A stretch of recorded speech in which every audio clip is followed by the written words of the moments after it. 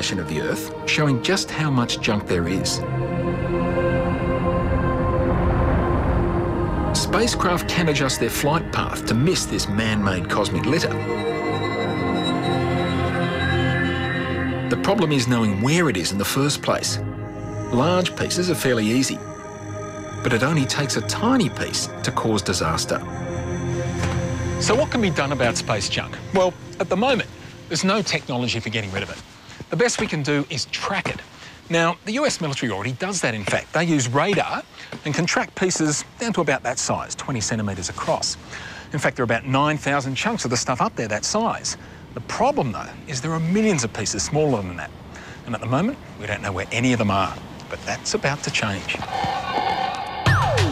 Now, Mount Stromlo Observatory in Australia has a system that will allow NASA and other space agencies to track even tiny pieces of litter.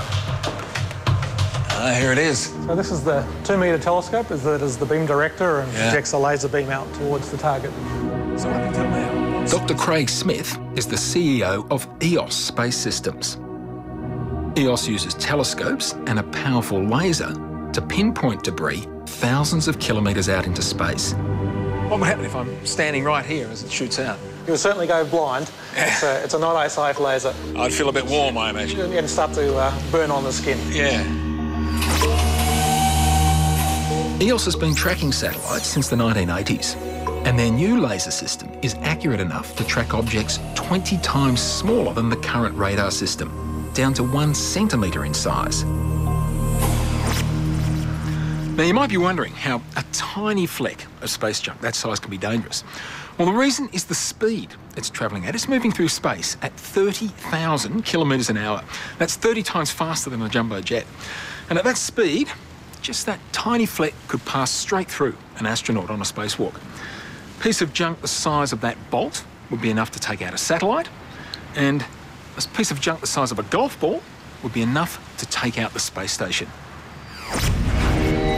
The space shuttle is actually hit by micro debris dozens of times during a mission.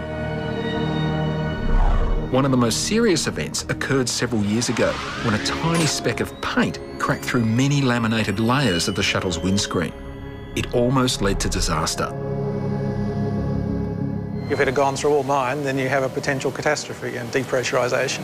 What would happen if I was out there as an astronaut hit by a fleck of paint? That would probably go straight through you. Right. Cause serious damage. Yeah. Every time you go on a spacewalk, it's a significant risk. Mapping these objects means the shuttle and even satellites can be launched at the right time to avoid collisions. If you delay or advance the launch by a few seconds, then you'll have a different intersection time, and then you'll no longer have a conflict. This is the laser the engineers will use to find those tiny pieces of space junk. Now, the first thing you'll notice is it's invisible. Not great for television, but the reason for that is that it's an infrared laser. You need the equivalent of night vision goggles to see it, which is what this is. So through here, we can see it. There it is, a beautiful green, sparkling light. Now, the basic idea is this laser beam shone up into space, and when it hits a tiny piece of space junk, it sends back this very small reflection, but with a big telescope, you can pick that up. Now, you might imagine you need a mighty powerful laser to do that, which this is. It's 200 watts. In fact, if I stuck my hand in front of the beam there, it would burn a hole straight through it. This is the telescope the engineers will use to track the space junk. Its job is to pick up those tiny reflections of laser light coming back from the debris, and it's incredibly sensitive. That 2-metre wide mirror can detect the smallest possible reflection, 1 photon, 1 particle of light. The whole system is highly accurate. It can detect a piece of space junk, pinpoint it in the whole vastness of space to within just 1 metre. And you only need 1 photon, 1 little particle of light, and you can find the satellite. That's right. We send out about 10 to the 19 or 10 billion photons go out, and we need 1 back. An ultra-sensitive camera linked to the telescope can detect and roughly track objects 4,000 to 5,000 times fainter than a star. They're then tracked in minute detail with the laser to determine the precise orbit.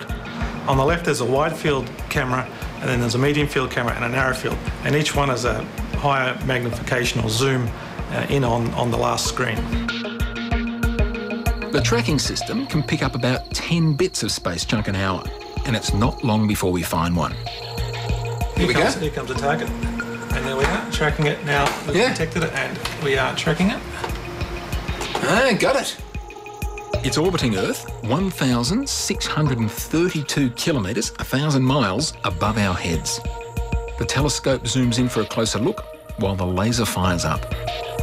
OK, so this is giving you a rough orbit, but that's good enough to then lock your laser onto that. That's right. And get the really accurate orbit. So you can actually see the laser firing. You can see the laser light now. Yeah. This is the target in there, and this is the laser firing at it. And this system's just guiding the target underneath the crosshair there. 100 times each second, the laser hits the object, sending back time and angle measurements that determine the orbit to an accuracy of less than 1 metre. That's one less piece of junk for NASA to worry about. But with millions more orbiting Earth, EOS is hoping to set up 10 tracking stations like this around the globe. And a decade from now, they're hoping the lasers will have the ability to actually remove the space debris. The space junk problem is not going to go away anytime soon. Even if we stopped all launches, sent nothing else up there, the number of pieces of junk would still continue to rise.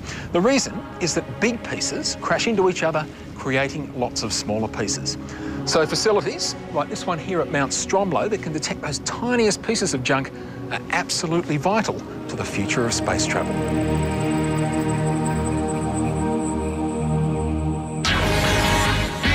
Enjoying the ride? There's plenty more yet, like the first aid kit that guarantees your emergency skills won't